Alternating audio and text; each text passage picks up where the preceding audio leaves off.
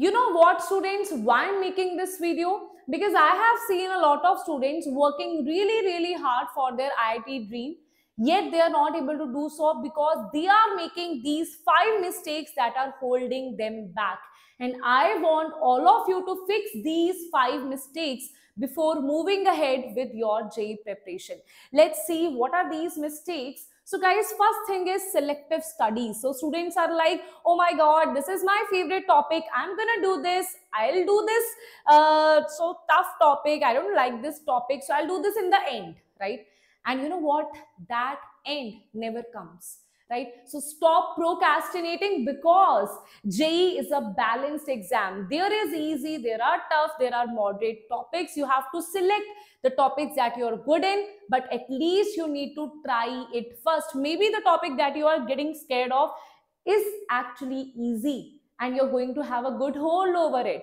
Maybe a very easy question will be asked from that particular topic that you are skipping. So you have to try it and you have to see what are your strengths and what are your weaknesses. For that, I'm giving you a super easy timetable, your daily routine. That is, in the morning, pick up your tough topic that you're really scared of, right? In the afternoon, pick it some easy topic.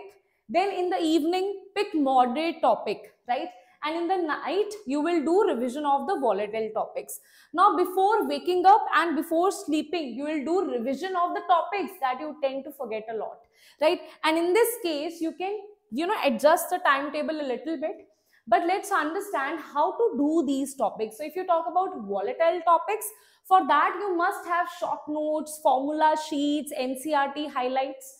For easy ones, you should do previous year questions, then periodic revision, like after 7-8 days, you must revise those topics and stop being overconfident on the topics that you're pro in, because anyone can do mistakes. So you have to be very careful while solving the questions, that are you making silly mistakes in the topics that you find quite easy. Then for the moderate topics, we'll do theory revision from the short notes and then previous year questions, right? And from the weak topics, that is you're really scared of, in this case you will firstly watch a one shot or a detailed lecture of that particular topic or chapter, then previous year questions. Then definitely, because it's a weak topic, most probably you will do a lot of mistakes, that's very common. But after that, you will do error analysis and you'll try to correct those mistakes, try to analyze that what is the thing that you're lagging behind, right? Then second thing is fear of test. Ma'am, I feel very underconfident, ma'am. Ma'am, I'll do it tomorrow, ma'am. Ma'am, I have so many backlogs, now I'll not do it. I'll do it in the Jan, ma'am. I'll not start the mock test now. What is the mistake you're doing here? Ma'am, I'm just waiting for my syllabus to get completed. You're actually making a lot of excuses because you're scared. You're scared of making mistakes. You're scared that you will lose your confidence, and that's why you don't want to give the test. For that, for all the students who are in this loop, who are stuck in this loop, their syllabus is not being completed, they are not able to give test, guys, understand one thing, you have to give test. It can be part syllabus test, it can be chapter wide test, but you have to give it, because you can make mistakes in the test, but you can't afford to make mistakes in the exam. And that is why we want you to make mistakes in the test, because that can be eradicated, because that will give you your weak points and you have time to correct those weak points. So at least 25 mock tests you have to solve before your JEE mains, right? So 70% syllabus will be completed. After that, start solving full syllabus test. Before that, so you can solve part syllabus test. Analyze and make mistakes notebook, because that mistake notebook is going to tell you that where you are lagging behind and what are the points that you need to focus on. Now, if you see this here, every time you give a mock test, you have to analyze it. Give as much importance you give to the mock test to your analysis, because that is going to help you. Without analysis, there is no use of mock test. As simple as that, right?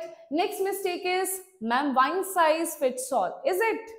Everyone in this world, they have large size. No, you can't say there is one t-shirt and you will say everyone to fit this? No, right? Why it is so? Why we have different brands? Why everyone has different shoe size? Why it is so? Because we are different. In the same way, subjects are also different. You can't approach physics, chemistry, and mathematics with the same logic, with the same approach. That's not possible. Each topic, each chapter is going to have their individual importance, right? Let's see that. In physics, concept clarity should be there. Formula application, not only just rote learning. Formula application and question practice is important, right? So no rote learning, no just reading and reading the formulas. That will not work here. In chemistry, memorize, naming reactions, so many things are there. Formula application, understand language of question because they can confuse you in that. Then read theory and understand the theory point, right? In physical chemistry, I'll tell you this in detail as well. Then in maths, you have increased speed time, because in maths, managing the time with the accuracy is very important. And the question practice should be your topmost priority in mathematics, especially your previous year question at this point. No other questions, previous year questions, right? Solving less questions, you are doing a mistake here. So don't do that. Now, if I talk about chemistry in detail, physical chemistry, we know that it's about revised formula sheet, then highlighted theory points, and then practice questions here. Give mock test, practice questions. In case of inorganic, you should have a sticky wall where you have pasted all the volatile topics, exception, all these things, right? And the reason behind that. Then periodic table, you should be able, this picture should be in your head, how periodic table is drawn. That should be in your head, which element is where. The electronic configurations, and try to revise it on daily basis. Try to revise at least 15 minutes, give 15 minutes to inorganic chemistry revision on daily basis, right? For organic chemistry, do important mechanisms, named reaction notebook, revise it regularly, and revise the reagents that are used in all different reactions, right? The last thing is overworking yourself. So we have seen students that are like, oh, ma'am, I have done, ma'am, 18 hours, ma'am, I have studied. Ma'am, I'm super proud of myself. Okay, 18 hours you have studied, but do you remember anything? Are you able to retain things? Ma'am, I doubt it. That's the problem. So don't give a illusion that, ma'am, I have studied 18 hours. To whom you want to show that? To whom? Right? You should be clear in your head that, okay, even if I'm studying for, let's say, 10 or 11 hours, but that 10 and 11 hours, it's a dedicated study. Everything that I'm studying there, I remember every single thing. I understand every single concept. That is good. So 11 to 12 hours of effective study is better than 17 to 18 hours of passive study. For that, always remember that you should have 7 hours of sleep minimum. Then divide your study schedule according to Pomodoro technique, that you can study for 2 hours and then you can relax for 15 minutes. Then you can study for 1 hour and relax for 10 minutes. This kind of schedule should be there so that your brain does not get tired, right? Then every 2 hours get some movement also. Do some little bit of exercise. You can walk also.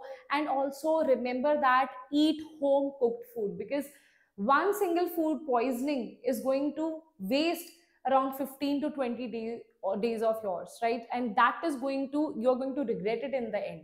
That's why at this point, don't eat any outside food, right? Eat simple home cooked food for your own. So we can't afford to get ill right now. That we can't afford, right? Then next thing is, guys, compiling doubts. So students are always of the thing that, okay, I have solved the mock test, I don't know why I'm making mistake in this particular question again and again, and they don't ask anyone. They every time they are solving some question, they do some mistake there. They are not able to identify that mistake. So talk to your friend, talk to your teacher. Instead of Google, you have to talk to the person. You have to talk to the teacher. Ask your doubts. At this point, don't be embarrassed of asking your doubts, right? Let me Google the solution, self-isolation. All these things are not going to give you anything. Always remember, discussion is very, very important. Then maintain subject wise doubt notebook, right? discuss your doubt with teachers and then write it down in the notebook, and review the notebook before the mock test. And after the mock test, fill in the mistakes in your mistake notebook. And this is the sequence that you need to do, right? Okay. So all I am focusing right now is, ma'am, test, test, test. Test you have to give. This is the right time to start giving tests. And for that, you really need to have good test series, right? And that is why, guys, here you will click on this particular channel. You will see in the live section there is ranked Eklavya ranked booster JEE test series, right? If you click here, then here what you will see, guys, this is the session that is going to take place on 28th at 6 p.m. where every single detail about the test series, what's the price, what all you're going to get in this test series, Shreya sir is going to tell you. And this is going to be a very, very important thing, the thing that you need at this point, because you can't do practice random questions, right? You have to do those questions that are aligned with the trend, that are aligned with the analysis that is going on right now. And that is the reason this test series is going to be a game changer. So everybody, mark your attendance by clicking on the like button here, and we want to see you all on 28th at 6 p.m. live on this channel. So see you all, and I want you guys to write it down in the chat box. Hashtag no mistake. Hashtag JEE 2026 ready. If you're ready for that, write it down in the in the comment section. Write down the hashtag. I am waiting for your comments in the comment section. Till then, bye bye. Take care. Thank you.